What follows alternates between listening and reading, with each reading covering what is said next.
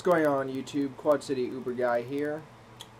Sitting down in my apartment instead to go with you on the terms of service agreement that Uber just put out on December 10th, 2015.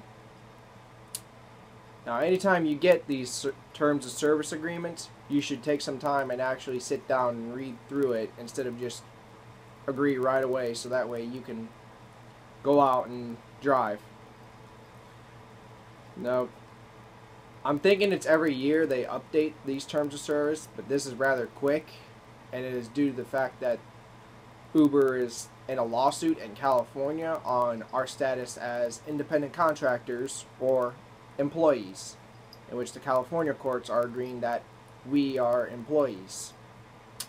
Now, this decision is very important because basically what that means is if Uber cannot get this appealed and other states decide that we are employees, we are entitled to monetary gains from the company, like maintenance, fuel reimbursements, also health insurance too.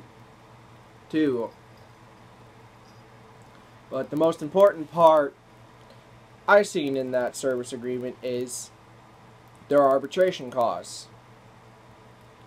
Now, in it, basically says if you agree to this arbitration with the company, you are agreeing in advance, except as otherwise provided, that you will not participate in and therefore will not seek to recover monetary or other relief from any such class or collective or representative non-PAGA lawsuit except as provided below.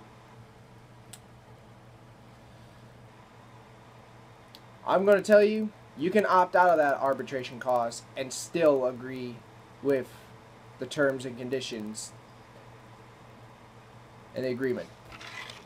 And you can simply opt out of it by going to your email and going opt out at uber.com. I'll be having the annotation right here with the website and also in the description of who to email. Sorry about that. My little kitten is in a very playful mood. Yeah, I'm not going to edit that out, but yeah. Right here, I'm going to have the annotation saying the email. What you need in that, when you do email them, in the subject, is opt out,